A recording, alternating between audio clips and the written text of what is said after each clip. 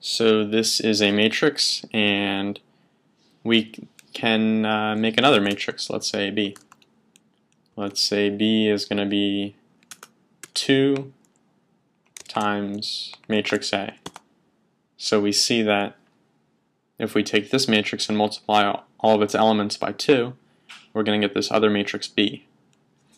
And now we can do operations on these matrices because they have the same size, like B minus A, or B plus A, or any number of other operations. Now, similarly to what we did with vectors, we can examine the size of a matrix. So let's just say size of A, and we see that it has 3 rows and 3 columns. Additionally, we can access an element in a matrix. So if this is our matrix A, and we want to figure out what the middle element is, we would do A, and then we would try to find what row and column the middle element of this matrix corresponds to. So the middle element here is going to be in the second row and the second column. And so that will give us 1, which is the middle element. Now let's say we want the bottom left element. The bottom left element is going to be on the third row and first column.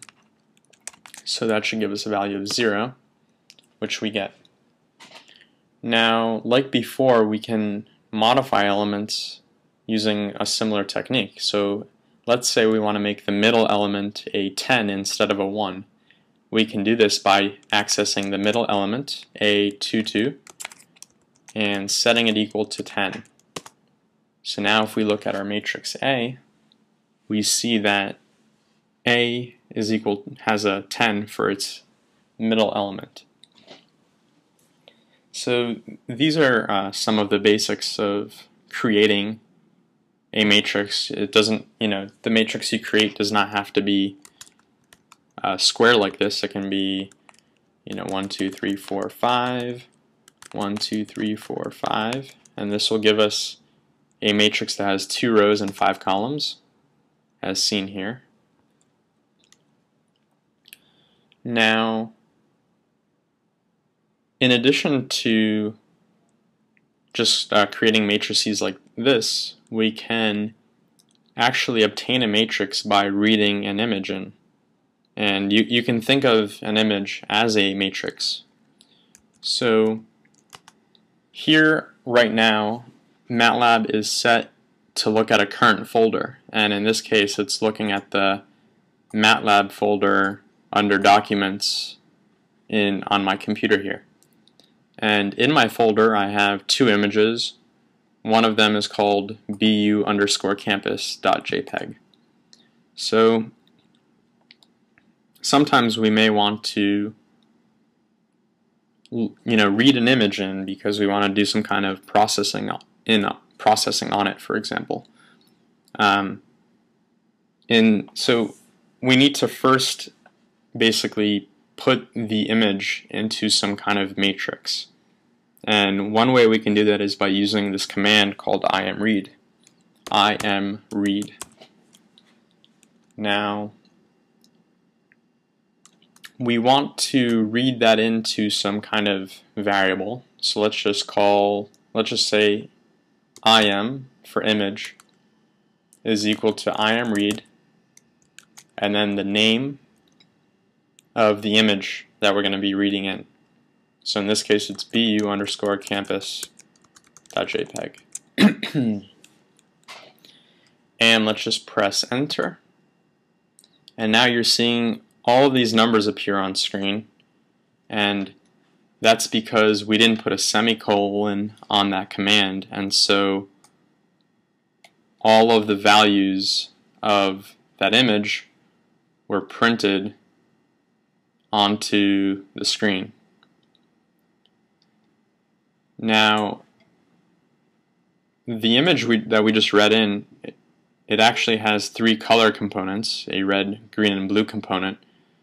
So it's actually a 3-dimensional matrix. And to simplify things, we're going to use a command that's going to average those three components, and we're just going to get a 2D matrix, which is the matrix that we were seeing before.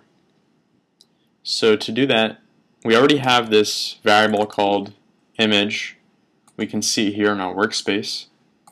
And what we're going to do is we're going to do im_gray, which is going to be a new version of this image, and we're going to get it's going to be a grayscaled version of the image, and we're going to use the command rgb to gray, and then im is going to be the parameter, and this will get us a gray image. So let's just press enter, and again I didn't use the semicolon, so we see the image being output to the command window here.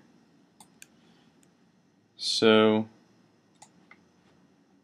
now we have this matrix im gray, and we can look at the size of it. So the size of im gray is 571 by 651. That means it has 571 rows and 651 columns. And if we look at a portion of im gray, so we can look at a portion of it by doing the name of the image, which is im gray, and then we can specify the starting row we want to look at. So let's just say 1 to 15 for the starting row, so the first 15 rows, and let's say rows 10 through 30, or 20, let's just say. So by doing this command, this is going to be looking at a small area of the image, namely the first 15 rows and columns 10 through 20. So here, this is what the output is, and we can see the different numbers in this patch of the image, and we see that it's two-dimensional, it's a matrix, and so we could easily manipulate it by changing these values around if we wanted to. Now, currently we have im gray, which is the image that we've read in, and we want to look at the image to see what it looks like. So we can use a command im_show, that's im_show, and we can give it a parameter, which will be the image that we just created, im gray, and we're going to press enter to see it. So now we can see this image here, and really it's just a matrix of numbers, and in particular this image is taken somewhere in Boston University. Perhaps that's Commonwealth, I'm not sure. And we can actually also look at the values in the image by clicking this data cursor. It's like a plus sign or a crosshair, and we can click somewhere in the image and it'll show us that we've clicked on the 151st row and the 147th column, and that it has this red, green, and blue component. They're all the same because they've been averaged, and on a grayscale this has a value of 252. So this is the image that we're looking at, and we can get rid of this data point by just hitting delete. Maybe that didn't work. Let's see.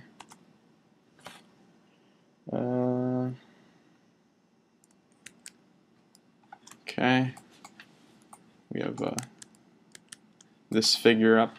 So let's just close this figure. Okay. Now, if we want to just look at this small cross section here, we can just set that to be another variable. So like im_gray patch equals im_gray 1 through 15, 10 through 20, and semicolon so that we don't have to look at that. Now we can do im_show im_gray patch, and the patch is really small, so it's going to be hard to see. We can try zooming in on it.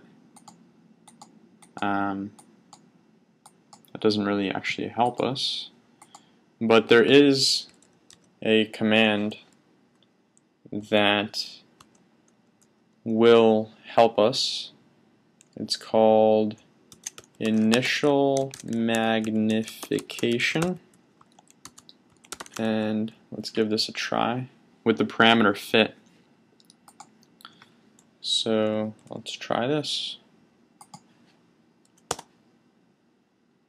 Alright.